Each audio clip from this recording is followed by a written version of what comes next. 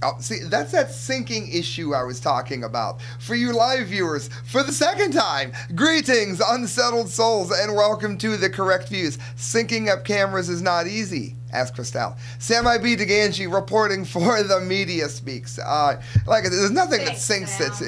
You can always count on me. I moved the microphone up here because I wanted to keep it off camera and oh so professional. But I fidget too much. I keep bumping it so that you can see the mic. Before I get into my main story, I want to talk about this jerk in Santa Barbara that did all the shooting. Because there was a rather substantial misunderstanding regarding the way that story went down. And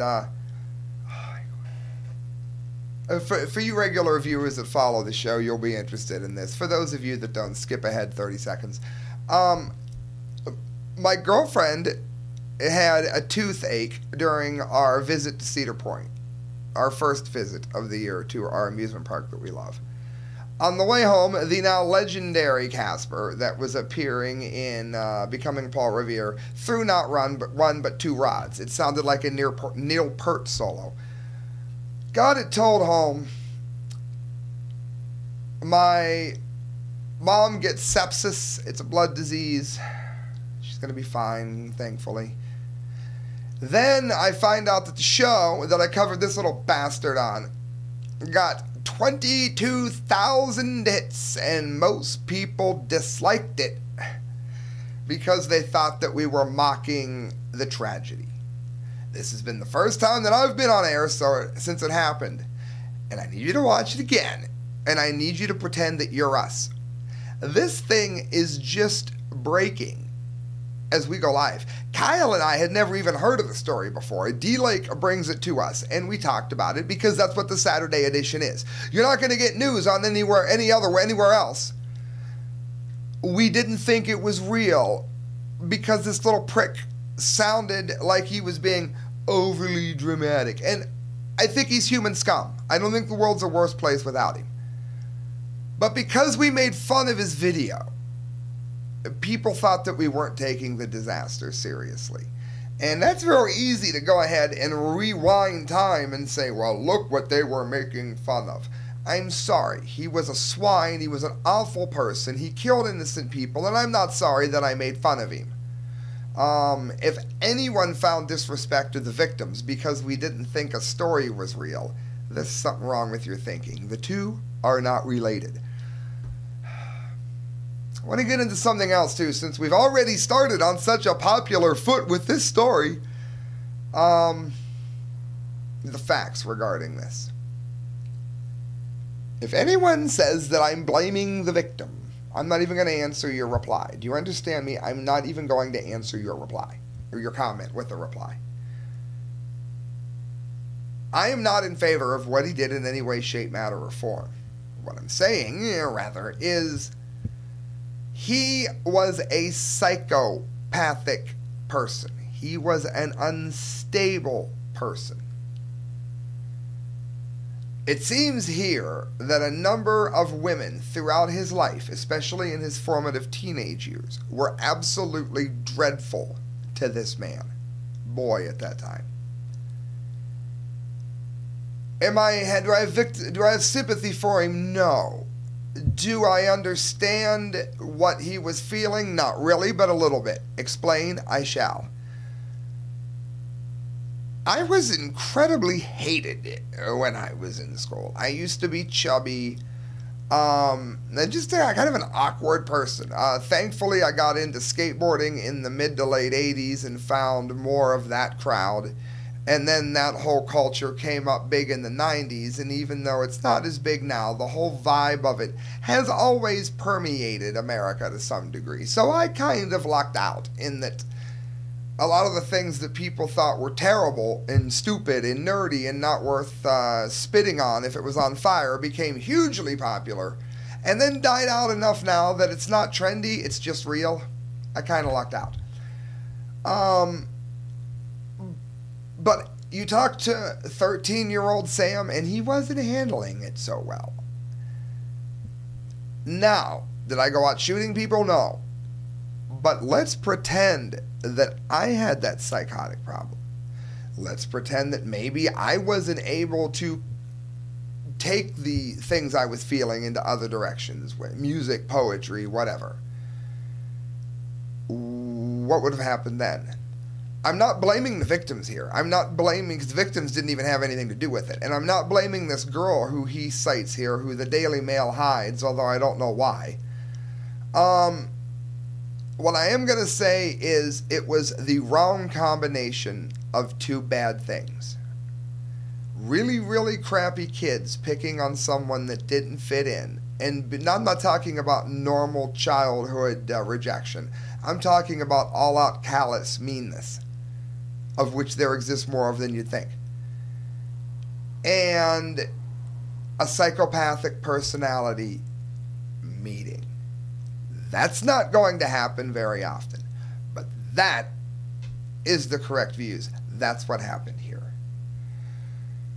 dailymail.co.uk. The Santa Barbara killer branded a model he went to school with as an evil bitch who sparked his hatred to all women, his rambling manifesto reveals. See, they can call it rambling and it's fine, but if we made fun of it, we somehow are the Antichrist. Elliot Roger, who stabbed 3 people to death at his home, including his 2 roommates, before fatally shooting 3 more students, wrote a 141-page manifesto before his killing spree on Friday. The document, in which the 22-year-old Santa Barbara City College student likened himself to God, reveals how his hatred towards women began after he was teased and ridiculed by a pretty blonde girl. She was 13 and a year younger than he was when they met. He says, "I hated her so much and I will never forget her," he wrote. "I started to hate all girls because of this. I saw them as mean, cruel, heartless creatures who took pleasure in my suffering." Now let's pause. The fact that he's going to go out and kill somebody at the age of 22 years old means that he was a psychopath. He was also made worse by the mean, cruel, and heartless creatures that took pleasure in his suffering. Were they as bad as he says they were? Probably not. But I can tell you from first-hand experience, it feels that way when you're going through it. And if you are a nutcase, that's how things like this happen. Am I saying that if she would have been wonderful to him, he would have grown up a wonderful person? No, I think he would have ended up a psychopath and killed somebody. Possibly her. But I am saying, let's remember not to be crappy to somebody. If I get off stage and I'm all covered in sweat and makeup and some girl thinks that's hot, and I've got a girlfriend and I got to get this gear unloaded and she's talking my head off, and I'm going to be nice to that person, even though they picked the worst time to talk to me ever, because for whatever reason they liked me. If everybody handled things that way, then at the very least, maybe psychopaths would not be psychotic to such a quick degree as fast, and maybe we could spot them sooner. Maybe we can get them in some kind of mental health area, or a prison, if you will. Maybe we can spot it sooner if we don't do things to deliberately trigger them by being out of our way, nasty people. The way I was treated by girls at this time, he writes, especially by that evil bee, sparked an intense fear of girls. The funny part of this is that I had a secret crush on her. She was the first girl that I ever had a crush on, and I never admitted this to anyone. You see what pain this person was in? Again, am I glad he's dead? The world's a better place, it seems, without him. I'm not saying I stick up for him. I'm saying that there is a lot of evil that leads to big evil. There's a lot of little things that I do. I do. I create evil in the world on accident, or because of whatever reason. Maybe I'm angry that day. We all do it. But when you do it to the wrong person, it makes an already unstable person Fukushima. To be teased and ridiculed by the first girl I had a crush on wounded me deeply. The world that I grew up thinking was bright and blissful was all over. I was living in a depraved world and I didn't want to accept it.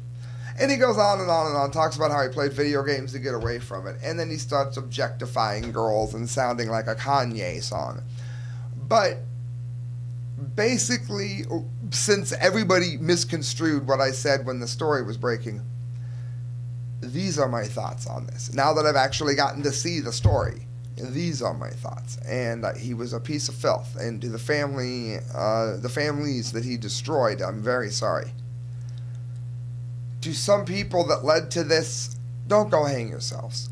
Just remember to teach everyone else. If this video gets to you, remember to treat everybody else a little bit differently than you treated him. That's all I'm saying. Am I saying you caused it? No. Kit Daniels, PrisonPlanet.com, knives kill 50% in Santa Barbara massacre.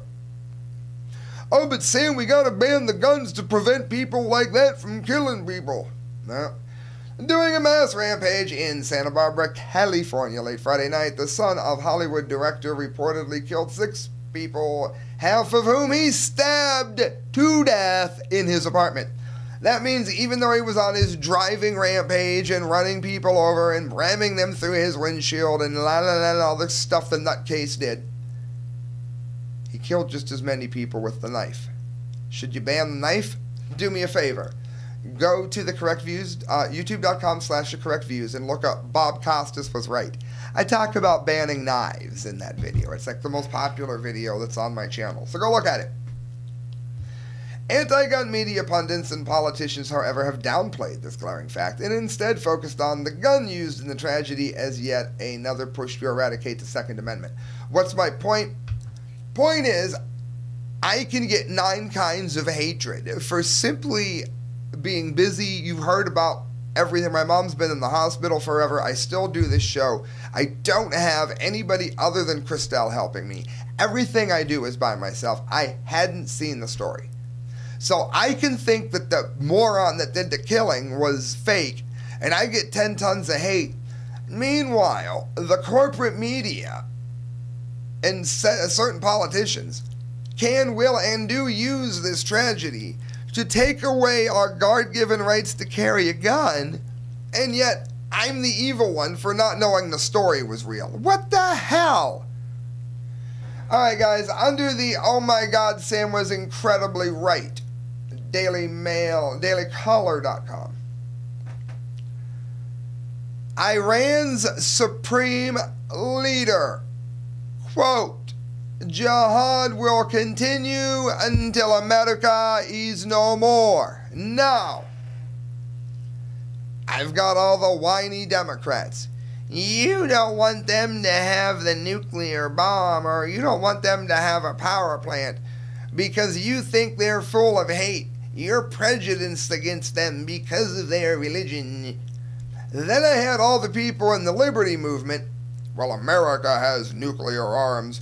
Why in the world can't Iran? Depleted uranium is an evil that we did to the Middle East. It's nuclear weaponry in a nutshell, for you that don't know. We used it in the Middle East. We used it on our ammunitions. That was evil. Do you think it might be a good idea to keep the ability to do that out of Iran's hands when they've not only now publicly threatened Israel, and I don't mean the wipe the Israel off the map statement. I understand that was, he meant Zionism. I'm talking about the other comments. I've warned that this little bastard is going to set off a dirty bomb. I tell everybody that'll listen that this is a terrible idea, and everyone tells me how anti-freedom I am. Bam! I called this one. Iran's supreme leader, supreme my ass. He can, my dear leader from North Korea, he can bite my butt.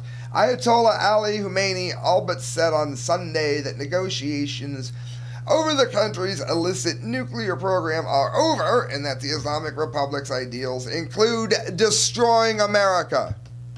It's a good idea for them to have a nuke plant. Those Iranians who want to promote negotiation and surrender to the oppressors and blame the Islamic Republic are, as a warmonger, in reality commit treason, Khamenei told a meeting of members at the parliament. And that's according to Fars news agency. Well, just because your neighbor kicks his dog doesn't mean that you should be able to kick your dog. These idiot Iranians are trying to build a nuclear power plant in an earthquake zone. We already know that the earthquake is what caused the tsunami that wiped out Fukushima, and it is the earthquake that caused the meltdown, at least in one of the reactors, not the tsunami. The tsunami did not cause the meltdown in all 4 reactors. That's established fact. They're going to create a meltdown there, and they're going to dirty bomb the fuel. What's a dirty bomb? You take a small bit of radioactive element you can get from the fissioning process when you make your power from the power plant. Take the fuel rods and grenade them, send them on a missile, whatever. You can't cook the radiation away, and you just pepper it all over Israel. That's the kind of evil we're looking at here. And now he said it out of his own mouth. So I can't wait to see my comment line here. Well, America does evil in the world. Well, yeah, we have some more evil. Everybody get evil. Evil, evil. Idiots. Khomeini emphasized that without a combative mindset, the regime cannot reach its higher Islamic role against the oppressor's front. What if it had said, George Bush or Obama emphasized that without a combative mindset, America cannot reach its higher role against oppressors? We'd be rather outraged, wouldn't we? Then let's not forget to still be outraged when we're talking about Iran. They are also evil. That is a correct view. Guys, I want to invite you to go to the correct view. I'll go there always. I want to invite you to go to the Arcadia Grill. They're located on Court Avenue in downtown Canton. When you do, you're going to be eating some of the best food you've ever had. You're going to be chowing on ravioli. You're going to be drinking delicious drinks. And you're going to be thinking, thank God Sam from the Correct View sent me here. If you're anywhere in Ohio at all, it's worth the drive. Downtown Canton, Court Avenue, the Arcadia Grill. Look up the work of Mike McLaughlin, amazing fictional writer, and he's selling his stories and his poems. Contact him. Let him know that you want to read his work. Let him know I sent you there. And he'll hook you up. I'm telling you, are you getting engaged, getting married? Let him know you want a poem or something. You'll get some of the best work you've ever had. And while he's not a sponsor of the show, I want to give a shout out to a wonderful human being before I get to my last 3 stories. Dr. Brian Ash, DDS. He is not a sponsor of the show. My 2 sponsors that I have right now, I don't promote them just because they're a sponsor. I believe in them. This I'm doing just because it's awesome. Dr. Brian Ash took 3 wisdom teeth out, 3 teeth, out of Christelle on Memorial Day at 2 p.m. and didn't charge her any more than he would have on a regular visit. Dr. Brian Ash, DDS, that's a freebie, my friend. You are a wonderful person. Guys, the American dream, mass fish death. Millions have been found dead all over the world. Now, at first, I had thought this to be a Fukushima story. Now, looking into it, I'm beginning to think this might be a fracking story.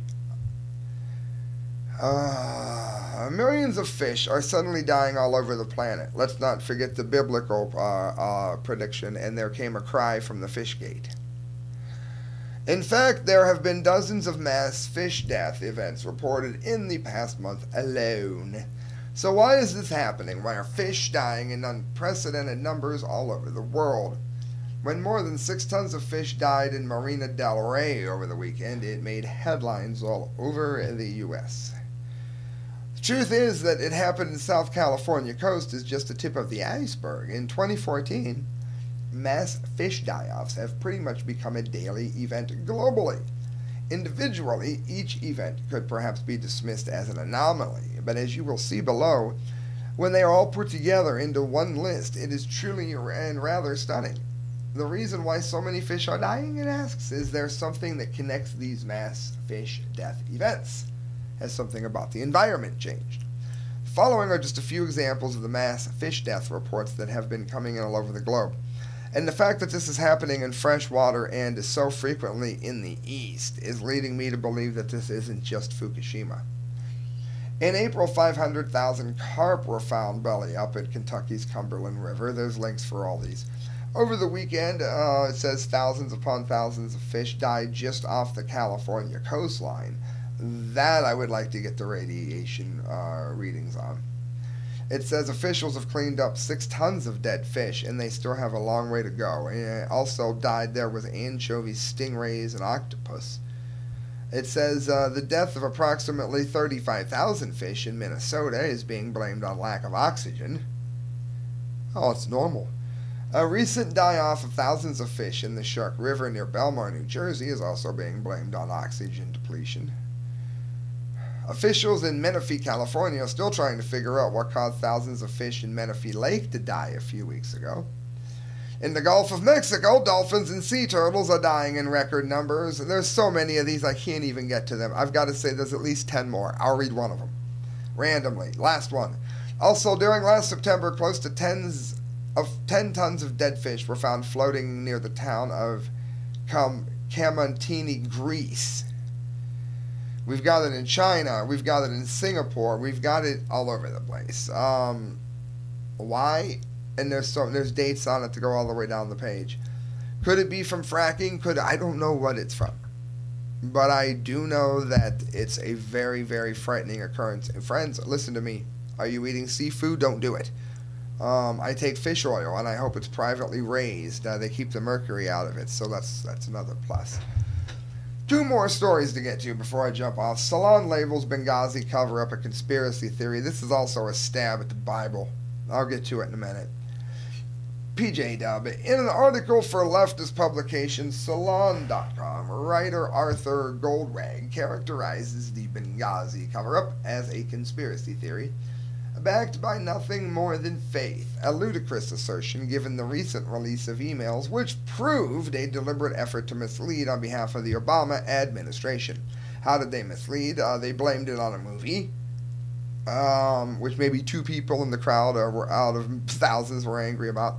I don't think any of them were happy about it, but that's not what caused it. And again, there were repeated requests for help that were ignored during this administration's great reign, and it led to deaths of Americans, and we've done nothing but destroy Libya. But listen what this jerk says. I'll get to it in the second paragraph. In a sophomoric piece entitled Benghazi Nuts Anti-Vaxxers Birthers, Do They Really Buy Their Own Nonsense? The idiot Goldwag asks, why do people believe in ridiculous things in despite of all reason and proofs to the contrary? One of those ridiculous things is the notion that there was a cover-up surrounding the attack on the U.S. Benghazi diplomatic mission, which Goldwag labels a conspiracy theory backed by no evidence comparing belief to the Obama administration lied about the incident as akin to belief in the King James Bible.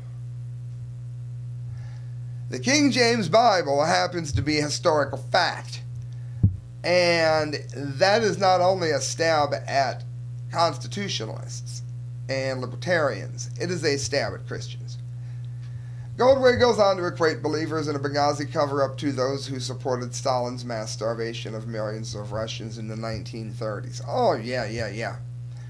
He doesn't mention, it says, at all, the emails released under the Freedom of Information Act earlier this month that reveals how Ben Rhodes, Obama's Deputy National Security Advisor to Strategic Communications, echoed then U.S. Ambassador to the United Nations Susan Rice to underscore that these protests are rooted in an internet video and not a border failure of policy. And they could say they told the truth because there were 2 people that were mad about it. The fact that the result on the consulate was a terror attack and not a protest gone awry was the result of a YouTube video that was known by U.S. intelligence officials within 24 hours of the incident. Yet the Obama administration continued to blame the YouTube attack video for a week. And like I said, let's not forget that they had requested help there prior and had been ignored.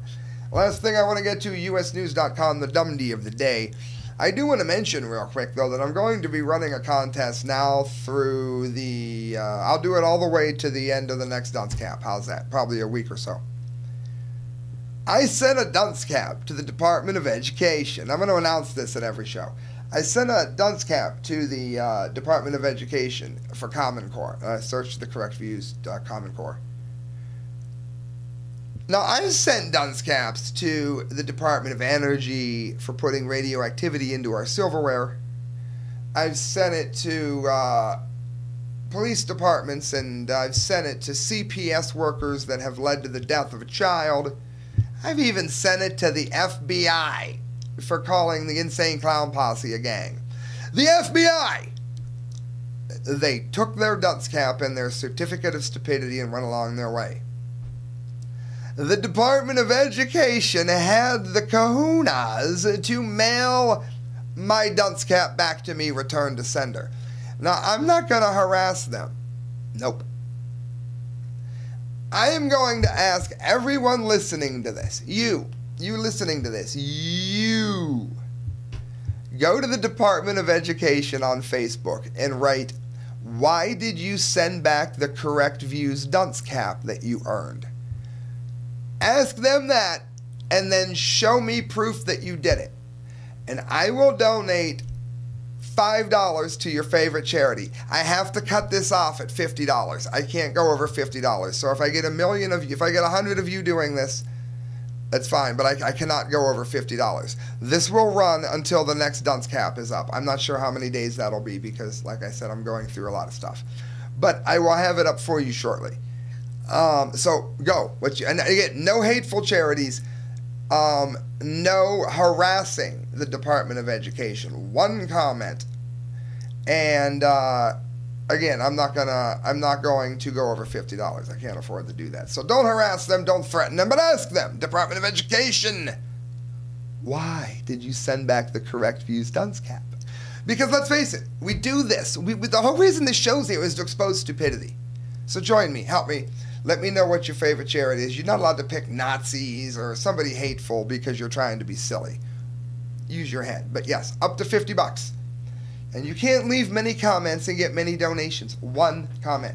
Today's dunce of the day is Kentucky takes DEA to court over illegal hemp seed seizure. The DEA stealing ideas from the Tea Party, who want to take the water away from the cooling system that runs the NSA spying electronics. Kentucky officials say the DEA is breaking the law in an attempt to illegally ruin the state's industrial hemp pilot program.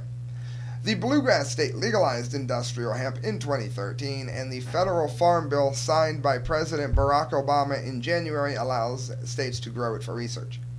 Industrial hemp superficially resembles marijuana, but has much lower concentrations of psychoactive THC. It has been used for centuries for making rope, including under the Washington administration, clothes, and other items, but growing it was illegal for decades in the U.S. Earlier this month, the DEA seized 250 pounds of hemp seeds en route to the University of Kentucky from Italy. The package was first flagged by U.S. Customs and Border Research. It's ridiculous. Its hemp is not being grown in the U.S. How are we going to grow it without seeds? So they're taking the seeds away from something that doesn't get you high because it's related to something that gets you high, and they don't want you to make rope out of it. Do you believe that? No, neither do I. They get the dunce cap, the Dunce of the Day award, I should say. The Dumdy, the Golden Dumdy. But more important than that, this is about keeping the current manufacturers of rope and paper and whatever making tons and eliminating hemp from being in the marketplace. That's what it's about, because there's a lot of like the same big money that's tied into everything is tied into this. You got to remember that about 500 people own almost everything that you buy and sell in the world. That's fact long before I took the air. Friends, you're listening to The Correct Views. Sam I.B. DeGangi signing off. Thank you for watching, friends. Do me a favor, hit share. Go to themediaspeaks.com, look up the work of Kyle Court D. Lake and myself. Subscribe if you can. And if you would like to donate, go to thecorrectviews@hotmail.com. Good night, friends, and God bless.